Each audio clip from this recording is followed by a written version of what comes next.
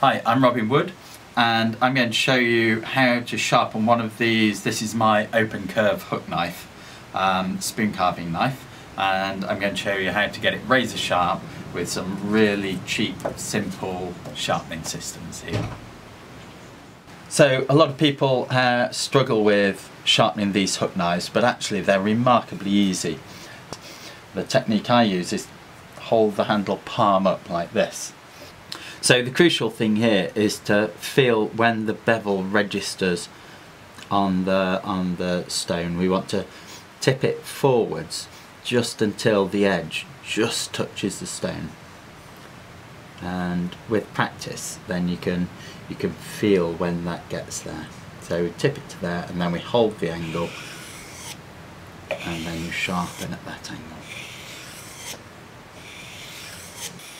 Sharpen all the way along the bevel in one sweep.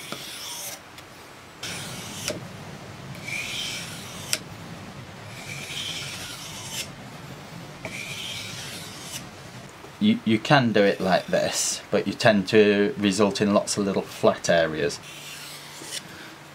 So what we've got to do now is find out if we've removed metal all the way to the edge. That's the crucial thing. The first way that I test for that is feeling to see if there's a burr there. Dragging my finger obviously away from the cutting edge very carefully, and you can maybe feel just a tiny little burr, like a little hook on the edge, just catching at your finger. If you feel a burr all the way along the edge, then you know you've removed metal from the edge. The other way to tell is with magnification. This is a little jeweler's loupe, 20 times magnification, and I look at the edge and I can see the scratch pattern from the abrasive, the sort of diagonal marks of the scratches from the abrasive, and I want to see that those go all the way to the edge. And if they do, then I'm ready to move on to the finer abrasive. And now I'm going on a 1200 grit. Just doing the same thing again. And I do this probably about 15 or 20 times. I just want to remove all the scratches, the very coarse scratches from the 800 paper. And a nice consistent action going all the way to the edge. And when I look at that now, I can see it's much more polished all the way to the edge with finer scratch pattern. That's good. So we're now ready to move on to the finest paper I've got, which is 2500 grit. And just the same action again. What I'm going to do next is I'm going to take the burr off on the inside. And what I'm going to use for that, some people use emery paper wrapped around a dowel. I would advise not to do that. I use something much finer. This is what I use, which is a ceramic sharpening knife sharpener, which you can buy from IKEA for £10.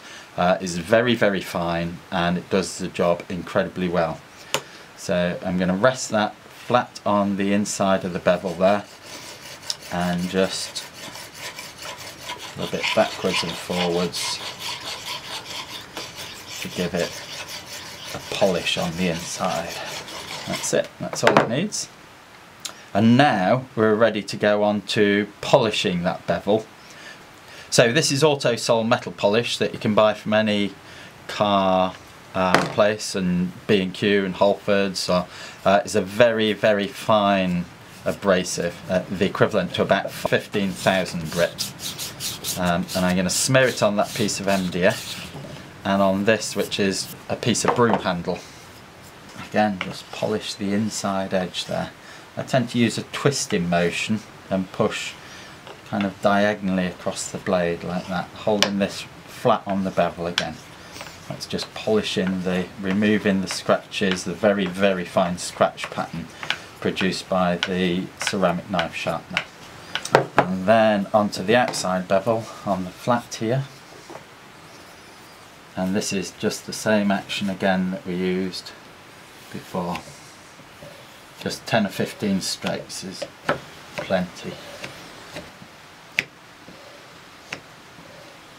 So very carefully now, just give that a wipe to clean the abrasive off, and that's sharp and polished and ready to use.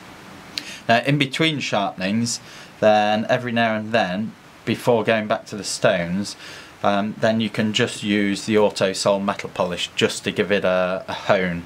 I do that probably every 15 or 20 spoons or so.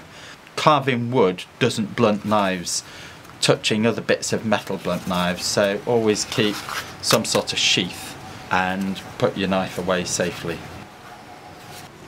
Okay, so when we've polished that, and the last thing to do is just to test it out. It should just go through the wood with so little effort and leave a beautiful polished finish.